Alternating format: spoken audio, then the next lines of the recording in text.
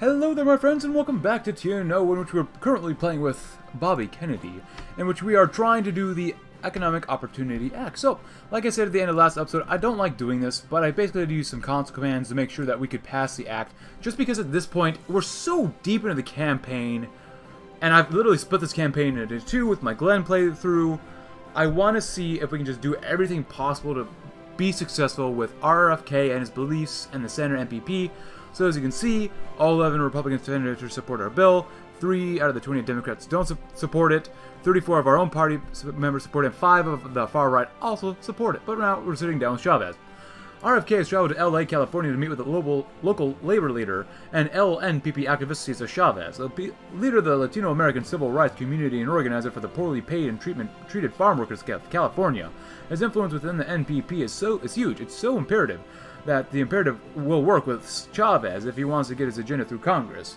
Of course, it could be tricky to work with Chavez, who has positioned himself to the left of even Bobby Kennedy. He may see the president as not doing enough or going too slow in efforts to reform the American economy and society, with hundreds and thousands of supporters throughout the U.S., but focused especially in the Southwest. His influence could sink or swim in the efforts to reform America. Well, the only way to get Chavez to support is to talk to him and convince him. Thank you for meeting with me, Caesar. And he supports the president. After a long-hour meeting between RFK and Chavez, the labor leader has given a short speech to reporters and announced that he supports the president's goals and agenda. While I cannot deny that there's always more to be done to improve the lives and rights of Latinos and all Americans, Chavez told the reporters, "I believe that President Kennedy has our best interests at heart and we will fight for all workers. This is just a small step on the way to true equality and justice, but we support the president's efforts to advance our rights." This was the best outcome possible from the meeting, as now many labor leaders in the CNPP and supporters are vocally supporting RFK's new acts and laws, as Chavez's full-throated endorsement is just a sign they needed. Se puede? It can be done? I have no idea what that means. I'm sorry, I don't speak Spanish. What do you mean they don't help us? What do you mean? I guess that makes sense, seeing as the far left NPP has literally no senators, so. Oh man, I really don't like using consequence. I've used them once in this campaign, like I said in the last episode, but I apologize. And also, I apologize for this campaign for right now, just because at this point, when I'm recording this, I have to record stuff a little bit ahead of time because I don't have enough time to record everything while there's going to be an update, and this mod will not be no longer playable at the time of this recording, so, or at least probably, so I apologize about that. The 72 election debates, Jackson versus McGovern. While urbanite machines exchange deals for votes and for communities arrange donation drives and canvasses as they always had, America's voting public speculated the quadrennial tradition's most recent addition to the comfort of homes and nations over. At the Walnut Street Theater in Philadelphia, Pennsylvania, a national progressive candidate, Henry Scoop Jackson, enraged his Republican-Democrat counterpart, George McGovern, in the first of a series of TV presidential debates covering topics both foreign and domestic. Below is an excerpt from the heated exchange that night. Or engaged, not enraged. Jackson said, "I notice you're fond of peppering your speeches with appeals to mankind's good nature. Give peace a chance, as it were. Incidentally, I've also recalled hearing roughly the same twice before, first from Neville Chamberlain, and second from none other man than Joe Kennedy. You can imagine how history has treated their naivety since. The presidency may demand no small amount of risk-taking from its occupant, but even I'm not foolhardy enough to attempt fate a third time. Are you then, Mr. McGovern?" And he replied, "Have we fallen so far from grace that we now criticize policy out of superstition, Mr. Jackson? My boy speaks with the lament of families that have lost fathers, brothers, and sons to wars 1,000 miles from home. I tire as I do of noble crusades dreamt by old men with a nation of young men to live vicariously through. You say I'm naive, uncaring for the evils that profit off goodwill. I say the future which America's bereaved dream is worth fighting for despite these evils, and there's nothing more American than fighting the good fight." And I apologize if you hear anything in the background. So, my apologies once again. My family's a little loud. Ooh, which one do we want? Jackson? Ooh. Jackson is the NPP. I still want the NPP to win. So that's why we use console commands, but at this point, we might as well do it, right?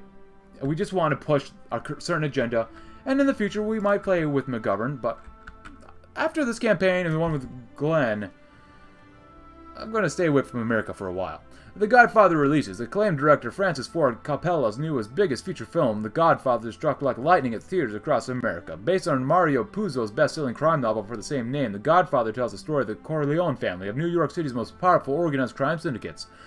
It's Don Vito Corleone, As an honorable and respected Sicilian immigrant, his position among New York's 5 families, though, is being threatened by the growing heroin trade. This conflict spirals into a bloody gang war which claims Sonny, Vito's eldest child. After Vito promises to end the war, his second son Michael, a veteran of Scotland, begins to take control of the Corleone Empire. In 55, Vito dies, and Michael exacts his revenge on the 5 families in a vicious series of assassinations, establishing his status as a new godfather of the Mafia. The Godfather's garnered rave reviews. Critics around the country are praising the performances of the legendary Marlon Brando as Vito, and the budding young Al Pacino as Michael. Others have acclaimed the score, editing, and themes of immigration and family, seeing as a parable for America's complicated relationship to Italy. Many are already calling The Godfather the best film of '72. It would seem that Mr. Capella has made Hollywood an offer it can't refuse. Ave Maria. Gratia plena. Cool. And now we have an annual deficit, but whatever. Because I've still got to get political power some way. 0.63, not bad. The hard calling. This is the right thing to do. Alfred Lincoln was used to the cold, but never the hunger. As the wind rushed in from Lake Michigan at the soup kitchen on Lake Paulina Street, chilling him to his bones, he cupped his bowl delicately as he turned it into the shelter, not wanting to waste a single drop before he could guzzle it down. He didn't make eye contact with the young woman who had handed him the bowl. She was younger than the usual crowd manning the soup line, who would sometimes look at Alfred with a mixture of disdain and self-importance. Charity, they called it. And while Alfred was grateful to have a square meal a day on the freezing streets, he'd preferred if he didn't come with a side of pitying condescension.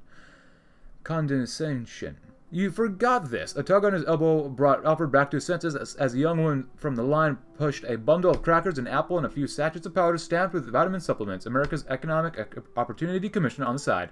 For the soup, you won't catch a cold or the flu with that. Thanks, Alfred grunted, pointedly refusing to pick up the vitamins. Don't you have things to be doing?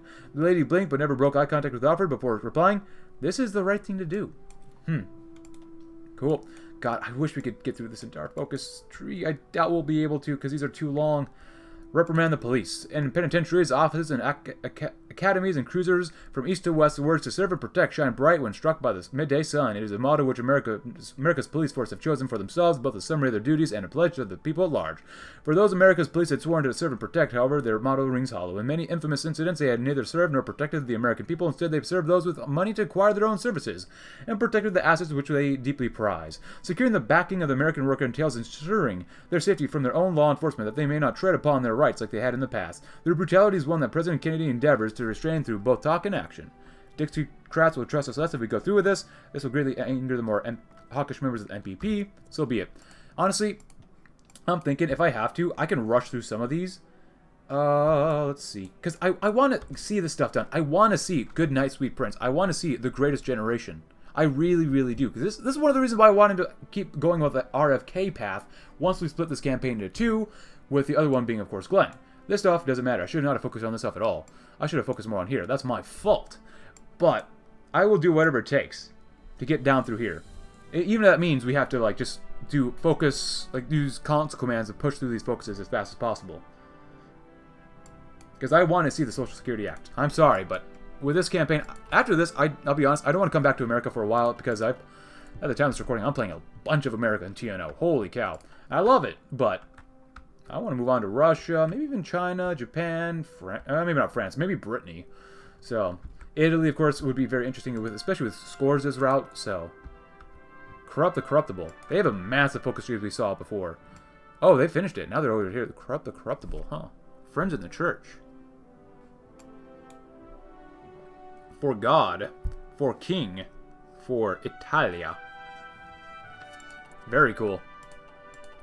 What else do we have? 75 advanced technical designs. The Iran war is hopefully over. Anything here? Nope. Political landscape. NPP's ready for anything. We're unified, which is good. Let's go ahead and grab some sonars. Because we can. Hey, but at least we got a full line going of this. That's not bad. Let's go ahead and grab another one here in Illinois. Let's finish that one up first. Let's keep focusing mostly on civilian factories. The polls are updated. Which, obviously, as I said plenty of times before, can't really trust them. So, roads towards justice. Well, we'll ease southern fears eventually, so. I mean, it's looking not too bad. The Upper South really doesn't like us. They doesn't really like the NPP at all. But, come on. Come on. Reprimand the police. Alright, let's see what happens with that. Because I still want to do the National Labor Relations Act, which we have to... Was this? Is this a bill? Yeah, it's a bill, so... Yeah, you're gonna have to see me use console commands here, which is... Well, maybe not. Maybe not, so... We'll see what happens.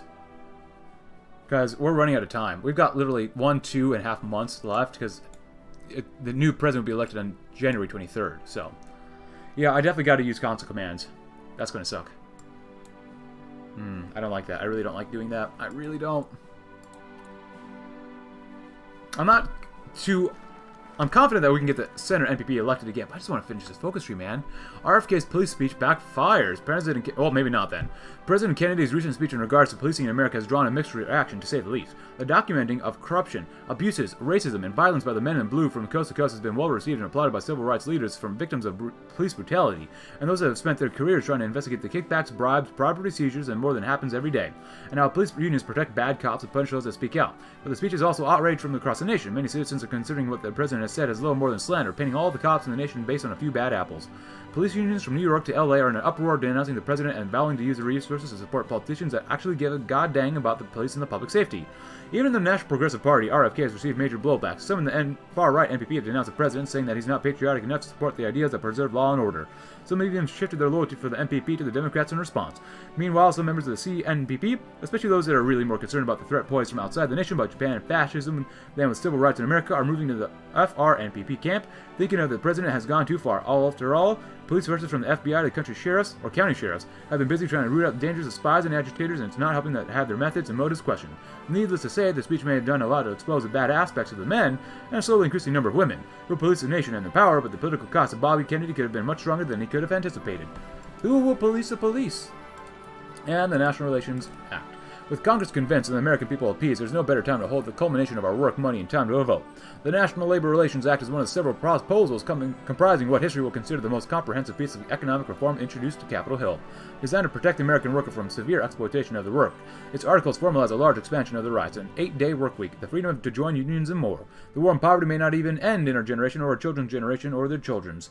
But we should sound his death knell with his acts enshrinement and announce it to the world that his days are numbered. In 100 years or 1,000, the American people will celebrate a mission accomplished, take pride in having laid the foundations of the triumph. Wasn't that the same thing as this one? May not even end. Oh, it's exactly the same one. So, alright, so let's take a look at this. We have election going on. I don't care. Here, we probably don't have enough senators, so I'm sorry. I'm going to have to use console commands again to do this. That being said, I'm going to go ahead and we're going to look at these things down here, because I just want to see if we can complete his focus tree. I'm sorry, but since TNO is so narrative-driven and much less warfare-driven, I think that's okay, because we're developing our story here. So if you want to read this, go right ahead. Well, actually, I'll read this one, because this is the Social Security Act, and, yeah, whatever. With Congress convinced that in the American people appeased, there's no better time to take hold the culmination of our work, money, and time to a vote. The Social Security Act is one of the several proposals comprising what history will consider the most comprehensive piece of economic reform introduced to Capitol Hill since the New Deal era. It establishes systems aimed to provide monetary assistance to those who cannot provide for themselves, the unemployed, the retired, and the disabled, all managed by a dedicated government agency. The war on poverty may not even end in our generation. This is the same thing. In 100,000 years, the American people will celebrate a mission accomplished. Cool. So that's the thing for that. The Dixiecrats will trust us left. Will prevent you from taking non-Social Security Act focuses until the Social Security has been sent through Congress. Cool. And the world begins with you. I know many who lament and despair over the state of our country, and in these uncertain times they have seen the injustices that ail it, yet cannot fathom how they can treat it. They see within themselves only one man, one woman, facing an unstoppable behemoth, and so raise their arms in frustration and say that nothing can stop its onslaught. I disagree. History is replete with examples of one changing the lives of many. One priest born to a carpenter in Judea became a figure worshipped by billion souls today. One sailor ventured westwards with some hundreds of his faith, in doing so founding the first of our forefathers' many colonies. One nomad in the steppes of Asia conquered ancient civilizations to found an empire that stretched from Beijing to Moscow. These men alone prove that the actions of a few can forever change the course of history, and that you yourself can bring change to the country. The shape of today's worlds began with them, let the futures then begin with you, which we get more academic base and stability and research speed for a year. This one says the greatest weapon against fascism. Since their entry into the Second World War, America has been embroiled in a terrible struggle against the powers of fascism. The Japanese menace looms beyond our allies in the Pacific, and the Nazi Reich continues to crush the once free people of Europe beneath a polished jackboot. As tyranny engulfs the world in oppressive shadow, we remain standing, bloody, beaten, yet standing against all odds to bear freedom's torch and light a path for those who resist within and without its bounds. Despite what certain warmongers may tell you, despite this struggle cannot be won by force or arms, nor by ruinous race for weapons of mass destruction. Indeed, this war is unique among humanity's long history of conflicts that it cannot be won by the once tried and true methods of warfare. Rather, our greatest weapon against the fascist threat is the values and principles that long defined Western civilization: freedom, liberty, equality, democracy. Duly applied, these shall become the stony foundations of a healthy and prosperous society built to last the trials of time, far better than autocrats and their foundations of quicksand and mud. The extent of the Social Security Act will be expanded. This will cost the support of the bill. This will also raise the cost to maintain the bill. And I apologize about this. I mean, I'm reading through the focuses now. There's going to be a few events that I'm going to go through personally, but I want to at least get through this focus tree. Bridge the political divide. Republican, Democrat, National Progressive. Whatever the label, one cannot deny that they belong to an American. They all obey the same laws, read the same history, share the same culture with variations from state to state, of course. They speak the same language somewhat, uphold the same values with divergent interpretations, live within the same country, although the state may be its own country according to some. They may have differences as distinct as night as day, but they sure as sun rises and sets in 24 hours, they are all American, and Alabamans, and Texans, and Californians, and blah blah blah. Let us not let these divisions grow to disrupt that greater identity which we all share as fellow Americans. That path leads to disunion and suffering. Whenever possible, let us reconcile our petty differences in Congress in the spirit of good America, with open arms and a wide smile, with malice towards none and charity for all. And this is gentle hand, a firm statement. American democracy is built with peaceful dialogue in mind. It gains nothing from proclaiming laws by force and gains everything from simply hearing what the other side has to say. From two diverging opinions emerges a synthesis satisfactory to all parties, in turn leading to a consensus that benefits the greater good. This has served us well for 200 years. Petty tyrants and dictators are free to claim violence as their sole domain. This does not mean, however, that we lack the fortitude and will to achieve our own aims. We do employ force, albeit in a more subtle way. Firm words backed by ironclad promises. Gentle hands that lead stray sheep back to the flock. Diplomacy powers the checks and balances on which our nation operates, and the president is not afraid to utilize it for the good of the party and country. And another one, everyone deserves a fair chance. Central to the American mythos is the idea that the U.S. is a land of opportunity where anyone can prosper through their own hard work and merit. Millions of our ancestors and their families from 100 different nations, faiths, and backgrounds have traveled great distances and endured great pains to start new lives with this promise in mind. For some, this country fulfilled their end of the bargain, and so they and theirs lived happily thereafter. Sadly, this was not a common occurrence. A great many others lived no different lives from what they had left behind, miserable, pathetic, pauperous. Too many suffered the same withering glares they longed to escape, whether for the race, sex, or faith. Too many died with only a gravestone to their name. To our great shame, this land of opportunity favored a select few and left the rest to wail and gnash teeth. President Kennedy aspires to bring America closer to what he had promised, legislation by legislation. Everyone deserves a fair chance at in his America, informing of them of his efforts will buoy their hearts in anticipation of what will come. And the voting of the Social Security Act will happen, and a national healthcare system. Years of planning with cold, hard data to best tailor it to the nation's needs like a beautiful gown and a womanly figure. Tense negotiations in the dead of night, dim lamplight, and lit cigars illuminating sheets of paper crisscrossed by red ink. Speech after tiring speech in 100 cities. Thousands of hours drained away to all hardened wills. Turn hearts and sow doubt. Few, but for the NPP's far-sighted envisioned that the day of our efforts bear fruit will come, yet here it is in its eternal glory. Our past acts have flirted with, but not quite achieved, the concept of universal health care, total coverage for all citizens free of charge. Yet years prior, even with some within the party, would balk at the costs involved for such a program, let alone the wisdom of granting free and unrestricted health care paid for by the federal government. But the administration persisted, slowly winning hearts and votes until the National Health Care Act finally stands before Congress, ready to be judged for its worth. If passed, mechanisms for the most robust universal health care system in the world shall soon be put in place. This is a significant victory for both American democracy and the people it serves. Whatever happens, congratulations for having reached this point. Well, it is what it is. Congress will attempt to pass the National Health Care Act, so I will be right back, in which I will try to do all this so that we can at least complete this part of the focus tree, because I don't know the next time I'm going to be playing as Bobby Kennedy, but we will be right back here together. Alright then, my friends, and welcome back. So, as we can see, the National Health Care Act passes. I had to use console commands to get there, but yeah, it's okay, it's okay. I just want to make sure that we, we do or have a great RFK run, no matter how much time we may not have. But they said it couldn't be done. It'll be too hard. It'll be too expensive. It violates our freedoms. It'll never pass Congress. Well, we did it. The National Health Care Act, to be signed by President RFK in a grand rose garden ceremony, is now to be the law of the land. In one of the biggest, most sweeping acts ever undertaken by the federal government, the U.S.'s healthcare system has been overhauled from the ground up. Every single American will soon experience the benefits of the NHA, for they're undoubtedly and unequivocally better. It's a massive law and will take a decade or more to realize the full scope. In the next few months, every hospital in the nation will become the direct property of the state it resides in. The federal government will pay the previous owners for 75% of the value of the land and buildings, while the state provides the other 25%. Every doctor, nurse, pharmacist, pharmacist, dentist, specialist, technician, and janitor will be employed by each state's health Department of Health. For the vast majority of life-saving and life-extending procedures, there will be no direct cost to the patient, instead being paid for by a mandatory national insurance plan that will pay for each state for the procedure. All private health insurance plans are to be subsidized, my apologies, by the national system. The NHA has mandated a minimum acceptable level of care for the nation as a whole, but will provide subsidies and payments to every state to ensure that they match or even exceed the minimum standards. Despite the opposition from the fiscal hawks, free market advocates, small government supporters, and the lobbyists of the health insurance and healthcare industries, support for the law is widespread across the nation. There are harrowing stories of how some have been left destitute due to the medical bills, or how some were turned away from the preventative treatments due to unavailability, and the many allegations of fraud and malpractice shifted public favor in favor of the NHA, and pushed many reluctant senators to vote in the favor. Now every American, no matter their race, income, or location of their healthcare, can and get the care they needed. Cool. So, it is December 5th. This is actually after the election has happened, so we'll talk about that in a little bit, but we're the greatest generation. And we are cutting it extremely close to the inauguration of the next president, which I'm going to keep secret for now, but you can probably already tell who it's going to be. These few years saw us take risky gambles and hard sacrifices, as it struck with the fever pitch of madness, but at last the reforms have paid off handsomely. Black Americans now see their rights granted, expanded, and now truly protected for the first time. Working Americans now come home every week with more money and in better health than the last. Voting Americans will now approach the ballot boxes confident that their voice will be heard in the halls of Congress. While no one can fathom that fateful day in '64 has been realized in under a decade, enriching America's life and freedom like never before. Through our tireless effort, a golden age is just within our reach of our greatest and most blessed generation to claim as theirs. More daily political power, a daring to dream with a new dawn. More political power and stuff like that. Cool. So we still have RFK. Let's see. Senators.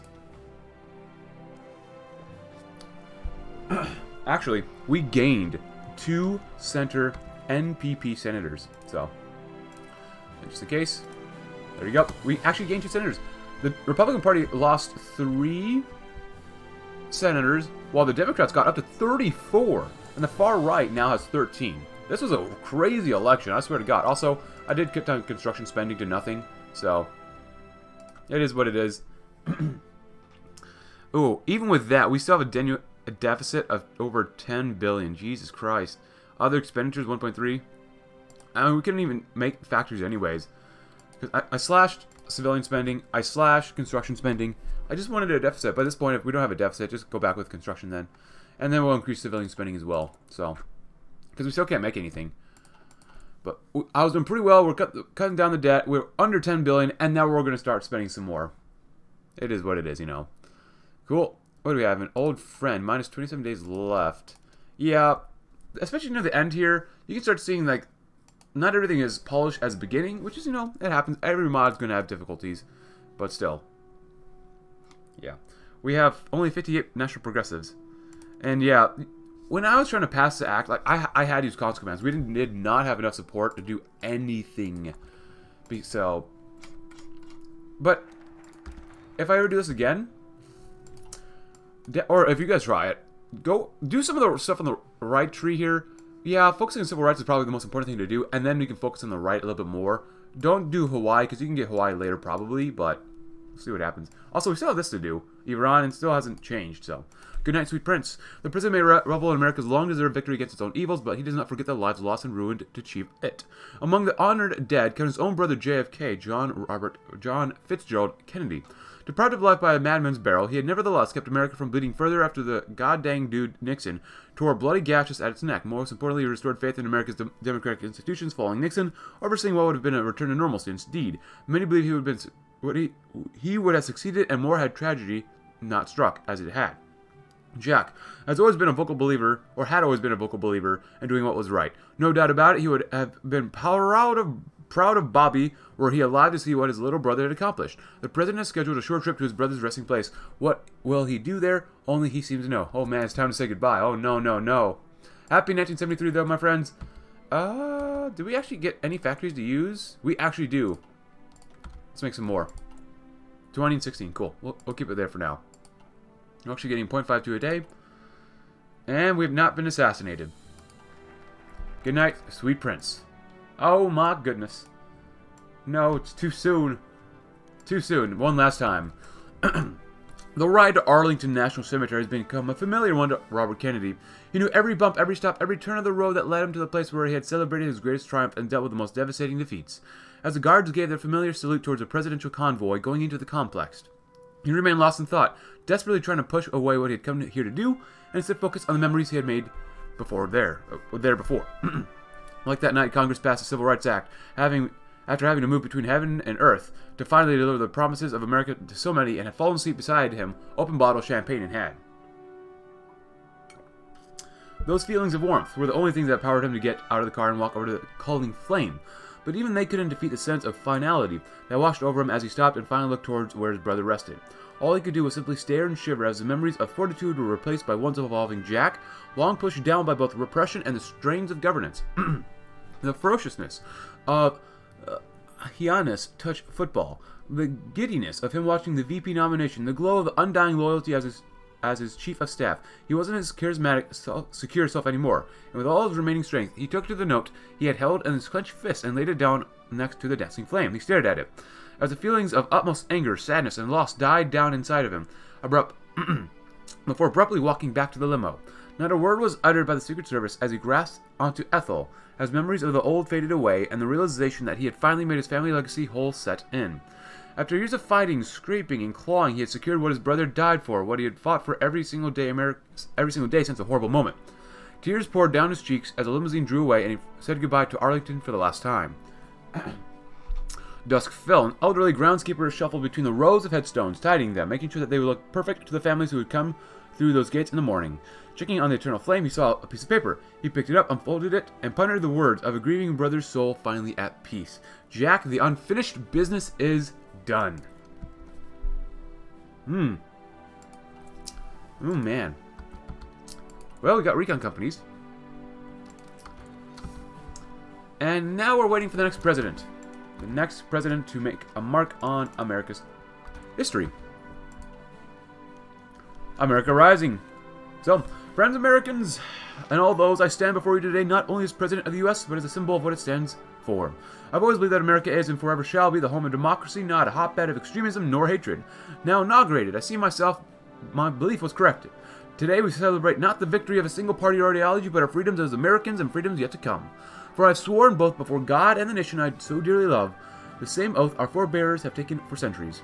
Now, however, in the year of our Lord, 1972, the world is not as it was 2 centuries ago. Evil powers have grown across the world, and America stands as the only power not to fall on its inexorable march of hatred. I say unto you, America, that we will continue to stand, we will continue to fight for liberty, as our forefathers did so long ago. We shall never forget that we were the heirs of the Revolution, heirs of freedom's torchbearers. Let the world know that the torch has been passed to a new generation of Americans, one born of the century, tempered by victory and disciplined through defeat. This generation is proud of its heritage, and as with its predecessor, will continually prove unwilling to allow human rights and civil liberties, to which our nation has always been committed, to be taken away from the peoples of the world. Let all, foreign and otherwise, know that America will support her allies, aid the downtrodden, strike at the evil, all in the defense of liberty. I and all America pledge this. And Henry Jackson, inaugurated as President of the United States. Yep. Still, and the Senator NPP has won. It's time to put Japan back in their place. I'll be honest, does he have a unique focus tree? No, I don't think so. I think this is the end. This is the end, man. We got Jackson, career fighting injustice across the country, huh? A rabid anti-extremist. He served more than 30 years in politics, huh? Cool, if you want to read about that, go right ahead. He despises the communists of the left NPP and the Yankees. Huh. He's campaigned on a seemingly anti-democratic platform of banning the two parties. He's a populist, progressive, and moderate political position, gives him a unique standing that echoes the progressivism of Theodore Roosevelt. But I think that's pretty much going to be the campaign, since we're pretty much, out of a focus tree.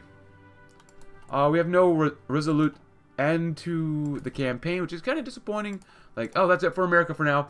But, yeah, that's kind of cool. You know what? Just to see what happens here, because I think these guys are not doing too much.